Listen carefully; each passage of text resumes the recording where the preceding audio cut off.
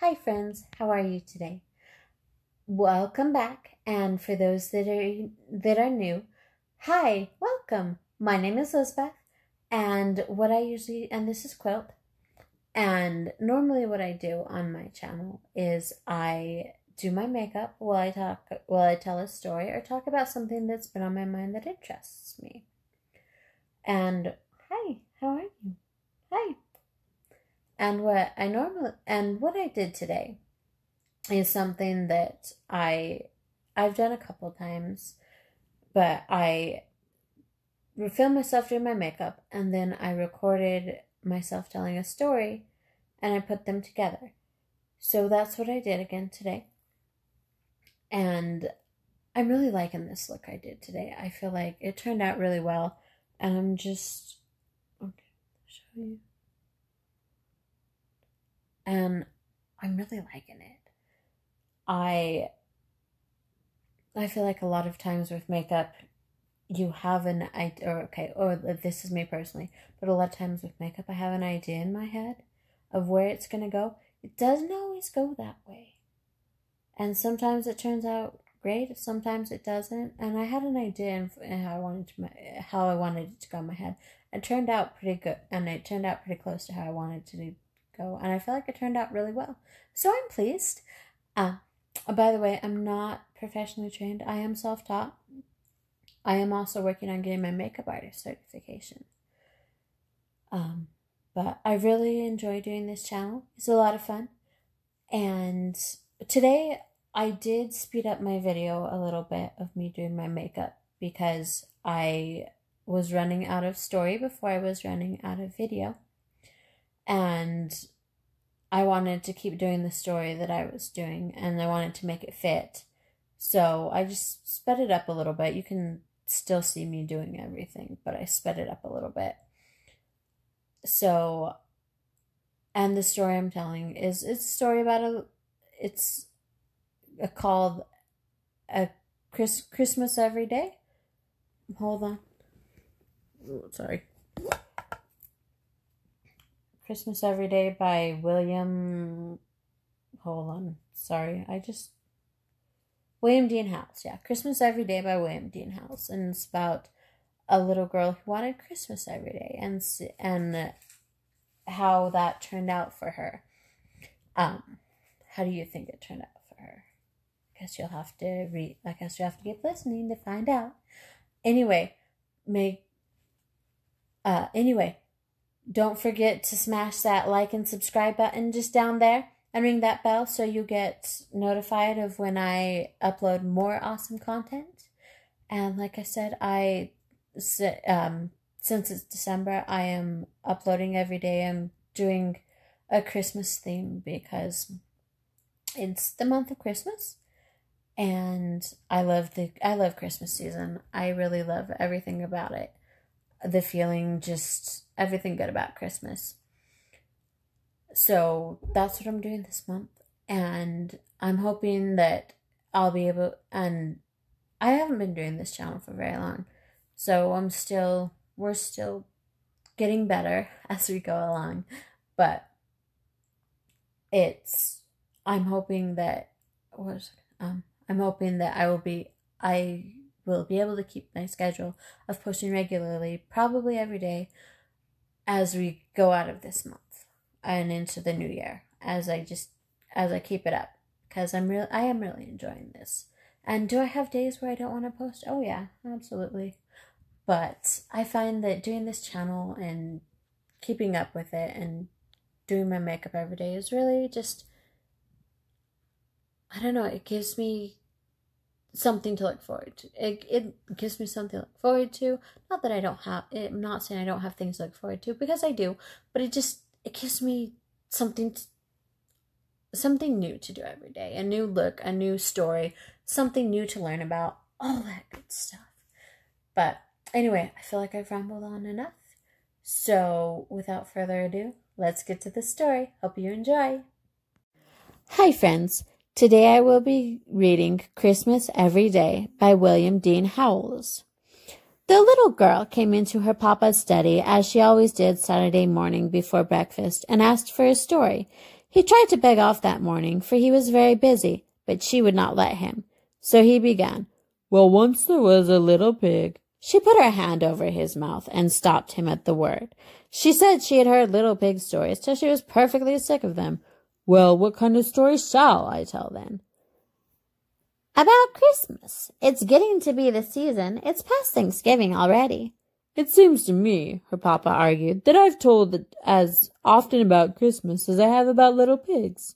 "No difference. Christmas is more interesting." "Well," her papa roused himself from his writing by a great effort. "Well then, I'll tell you about the little girl that wanted it Christmas every day in the year. How would you like that?" "First rate," said the little girl, and she nestled into a comfortable shape in his lap, ready for listening. "Very well then. This little pig—" "Oh, what are you punning me for?" "Because you said little pig instead of little girl." "I should like to know what's the difference between a little pig and a little girl that wanted it Christmas every day." "Papa," said the little girl warningly, "if you don't go on, I'll give it to you." And at this her papa darted off like lightning and began to tell the story as fast as he could. Well, once there was a little girl who liked Christmas so much that she wanted it to be Christmas every day in the year. And as soon as Thanksgiving was over, she began to send postal cards to the old Christmas fairy to ask if she mightn't have it. But the old fairy never answered any of the postals, and after a while the little girl found out that the fairy was pretty particular and wouldn't notice anything but letters, not even correspondence cards and envelopes, but real letters on sheets of paper and sealed outside with a monogram, or your initial anyway. So then she began to send her letters, and in about 3 weeks, or just the day before Christmas it was, she got a letter from the fairy saying she might have it Christmas every day for a year, and then they would see about having it longer. The little girl was a good deal excited already, preparing for the old-fashioned once-a-year Christmas that was coming the next day, and perhaps the fairy's promise didn't make such an impression on her as it would have made at some other time. She just resolved to keep it to herself and surprise everybody with it as it kept coming true, and then it slipped out of her mind altogether. She had a splendid Christmas. She went to bed early so as to let Santa Claus have a chance at the stockings, and in the morning she was the first of anybody.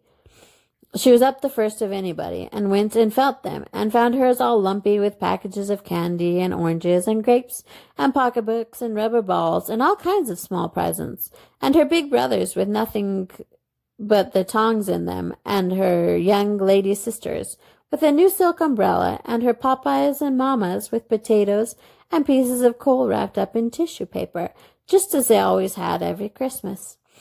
Then she waited around till the rest of the family were up, and she was the first to burst into the library when the doors were opened, and look at the large presents laid out on the library table, books and portfolios and boxes of stationery and breastpins and dolls and little stoves and dozens of handkerchiefs and inkstands and skates and snow shovels and photograph frames and little easels and boxes of watercolors and Turkish paste and nougat and candied cherries and dolls' houses and waterproofs and the big Christmas tree lighted and standing in a wastebasket in the middle.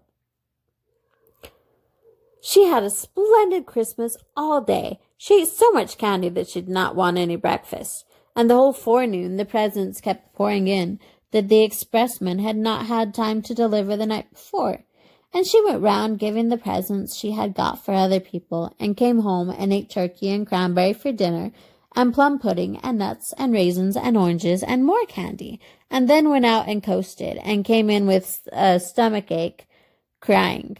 And her papa said he would see if his house was turned into that sort of fool's paradise another year. And then they had a light supper, and pretty early everybody went to bed cross. Here the little girl pounded her papa in the back again. Well, what now? What now? Did I say pigs?" "You made them act like pigs." "Well, didn't they?" "No matter. You oughtn't to put it into a story."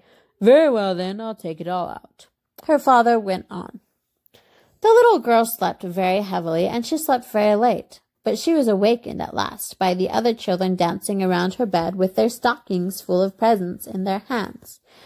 "What is it?" said the little girl, and she rubbed her eyes and tried to rise up in bed. Christmas, Christmas, Christmas! They all shouted and waved their stockings. Nonsense, it was Christmas yesterday. Her brothers and sisters just laughed. We don't know about that. It's Christmas today. Anyway, you should come into the library and see. Then all at once it flashed on the little girl that the fairy was keeping her promise and her year of Christmases was beginning. She was dreadfully sleepy, but she sprang up like a lark that had overeaten itself and gone to bed cross, and darted into the library. There it was again. Books and portfolios and boxes of stationery and breastpins. You needn't go over it all again, Papa. Oh, you needn't go over it all, Papa. I guess I can remember just what was there, said the little girl. Well, and there was a Christmas tree blazing away and the family picking out their presents, but looking pretty sleepy, and her father perfectly puzzled, and her mother ready to cry. I'm sure I don't know how I'm to dispose of all these things, said her mother, and her father said it seemed to him they had had something just like it the day before, but he supposed he must have dreamed it. This struck the little girl as the best kind of joke. And so she ate so much candy she didn't want any breakfast, and went round carrying presents, and had turkey and cranberry for dinner, and then went out and coasted, and came in with a, Papa! Well, what now? What did you promise, you forgetful thing? Oh, yes. Well, the next day it was just the same thing over again, but everybody getting crosser, and at the end of a week's time, so many people had lost their tempers that you could pick up their tempers anywhere. They perfectly strewed the ground. Even when people tried to recover their tempers, they usually got somebody else's, and it made the most dreadful mix. The little girl began to get frightened, keeping the secret all to herself. She wanted to tell her mother, but she didn't dare to, and she was ashamed to ask the fairy to take back her gift. It seemed ungrateful and ill-bred, and she thought she would try to stand it, but she hardly knew how she could, for a whole year. So it went on, and it was on and it was Christmas on St. Valentine's Day and Washington's birthday, just the same as any day, and it didn't skip even the 1st of April, though everything was counterfeit that day, and that was some little relief. After a while, coal and potatoes began to be awfully scarce, and so many had been wrapped up in tissue paper to fool papas and mamas with. Turkeys got to be about $1,000 apiece. Papa! Well, what? You're beginning to fib. Well, 2,000 then. And they got to passing off almost anything for turkeys, half-grown hummingbirds, and even rocks out of the Arabian Nights. The real turkeys were so scarce. And cranberries? Well, they asked a diamond apiece for cranberries. All the woods and orchards were cut down for Christmas trees, and where the woods and orchards used to be, it looked just like a stubble field with the stumps. After a while, they had to make Christmas trees out of rags, and stuff them with bran, like old-fashioned dolls. But there were plenty of rags, because people got so poor buying presents for one another, that they couldn't get any new clothes, and they just wore their old ones to tatters. They got so poor that everybody had to go to the poorhouse, except the confectioners and the fancy storekeepers and the picture book sellers and the expressmen, and they all got so rich and proud that they would hardly wait upon a person when he came to buy. It was perfectly shameful. Well, after it had gone on about 3 or 4 months, the little girl, whenever she came into the room in the morning and saw those great, ugly, lumpy stockings dangling on the fireplace and the disgusting presents around everywhere, used to just sit down and burst out crying. In 6 months, she was perfectly exhausted. She couldn't even cry anymore. She just lay on the lounge and rolled her eyes and panted. About the beginning of October, she took to sitting down on dolls wherever she found them. French dolls or any kind. She hated the sight of them so. And by Thanksgiving, she was crazy and just slammed her presents across the room. By that time, people didn't carry presents around nicely anymore. They flung them over the fence or through the window or anything. And instead of running their tongues out and taking great pains to write, "For dear Papa," or "Mama," or "Brother," or "Sister," or "Susie," or "Sammy," or "Billy," or "Bobby," or "Jimmy," or Jenny, or whoever it was, and troubling to get the spelling right and signing their names in Christmas 18. They used to write in the gift books, "Take it, you horrid old thing," and then go and bang it against the front door. Nearly everybody had built barns to hold their presents, but pretty soon the barns overflowed, and then they used to let them lie out in the rain or anywhere. Sometimes the police used to come and tell them to shovel their presents off the sidewalk, or they would arrest them. "I thought you said everybody had gone to the poorhouse," interrupted the little girl. "They did go at first," said her papa, "but after a while the poorhouses got so full that they had to send the people back to their own houses. They tried to cry when they got back, but they couldn't make the least sound." "Why couldn't they?" "Because they had lost their voices saying Merry Christmas so much. Did I tell you how it was on the 4th of July? "No, how was it?" And the little girl nestled closer in expectation of something uncommon. Well, the night before, the boys stayed up to celebrate, as they always do, and fell asleep before 12 o'clock as usual, expecting to be wakened by the bells and cannon. But it was nearly 8 o'clock before the first boy in the United States woke up, and then he found out what the trouble was. As soon as he could get his clothes on, he ran out of the house and smashed a big cannon torpedo down on the pavement, but it didn't make any more noise than a damp wad of paper. And after he tried about 20 or 30 more, he began to pick them up and look at them. Every single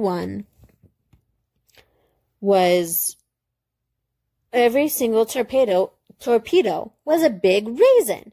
Then he just streaked it upstairs and examined his firecrackers and toy pistol and $2 collection of fireworks, and found that they were nothing but sugar and candy painted on up to look like fireworks. Before 10 o'clock, every boy in the United States found out that his 4th of July had turned into Christmas things. His 4th of July things had turned into Christmas things. And they just sat down and cried. They were so mad. There are about 20 million boys in the United States, and so you can imagine what a noise they made. Some men got together before night with a single powder that hadn't turned into purple sugar yet. And they said they would fire off one cannon anyway. But the cannon burst into 1,000 pieces, for it was nothing but rock candy, and some of the men nearly got killed. The 4th of July celebrations all turned into Christmas carols, and when anybody tried to read the Declaration instead of saying, "When in the course of human events it becomes necessary," he was sure to sing, "God rest ye merry gentlemen." It was perfectly awful. The little girl drew a deep sigh of satisfaction. "And how was it at Thanksgiving?" Her papa hesitated.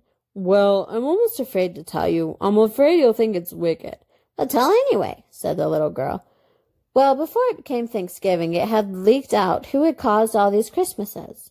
The little girl had suffered so much that she had talked about it in her sleep, and after that, hardly anybody would play with her. People just perfectly despised her, because if it had not been for her greediness, it wouldn't have happened. And now when it came Thanksgiving, and she wanted them to go to church and have squash pie and turkey and show their gratitude, they said that all the turkeys had been eaten up for her old Christmas dinners, and if she would stop the Christmases, they would see about the gratitude. Wasn't it dreadful? And the very next day, the little girl began to send letters to the Christmas fairy, and then telegrams to stop it. But it didn't do any good.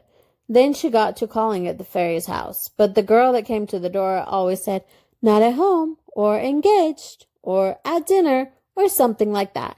And so it went on till it came to the old once-a-year Christmas Eve. The little girl fell asleep, and when she woke up in the morning, "She found it was nothing but a dream?" suggested the little girl. "No, indeed," said her papa. "It was all every bit true."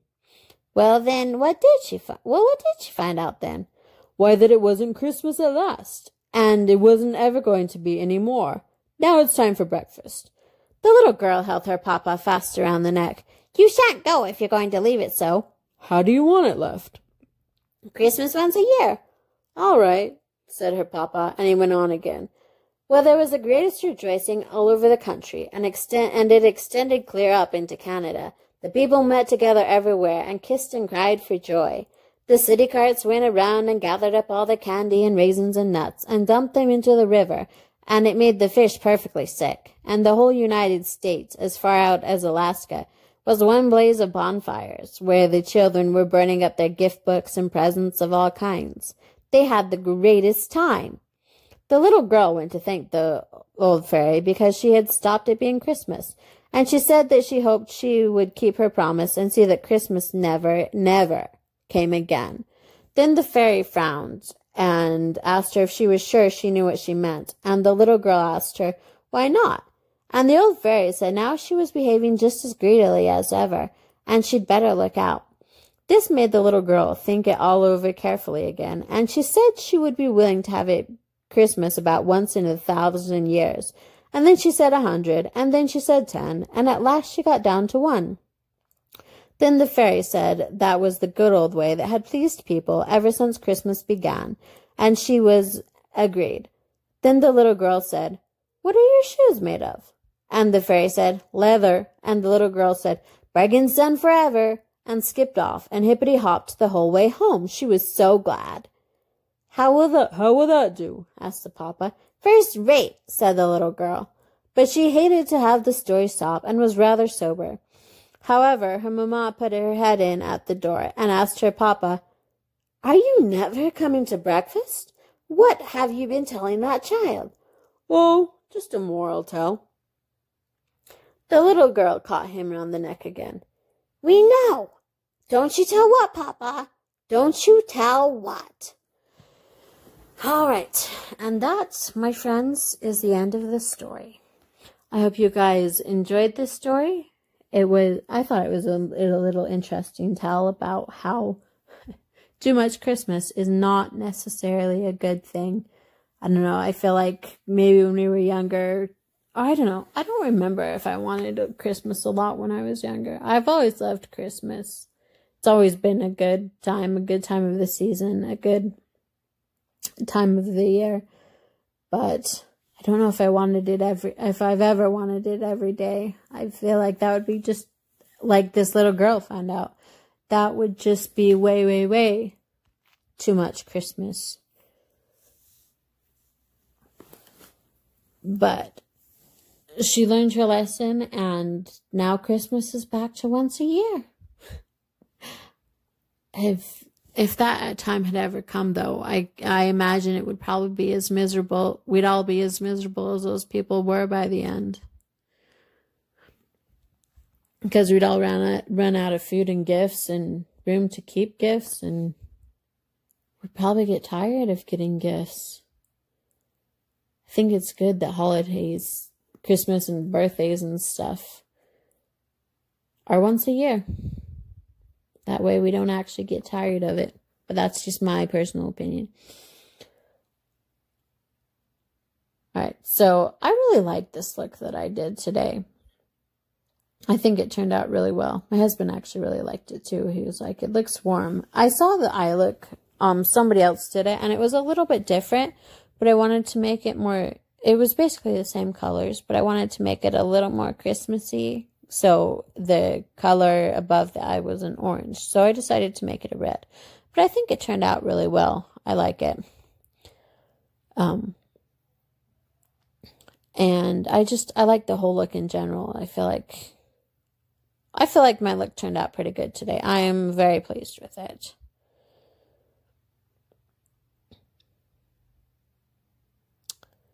But yeah, so I'm pretty much out of things to say. I did speed up this video a little bit because the story was not going to take as long as the video was, and I wanted to, and I had a few other options, but I wanted to stick, and I thought about doing a few other longer stories, but I decided to stick with this one. I was going to do like the Christmas Carol in over multiple days, but I'm not sure if I want to do that or not. I might do something different tomorrow besides tell a Christmas story. I'll figure it out, but because I kind of miss talking to you while I'm doing my makeup instead of just being quiet the whole time. I mean, and then doing, I mean, I like reading the stories, but I also kind of miss talking while I'm doing my makeup. So I'm not sure what I'll do yet. I'll figure it out. I know I sound very decisive right now.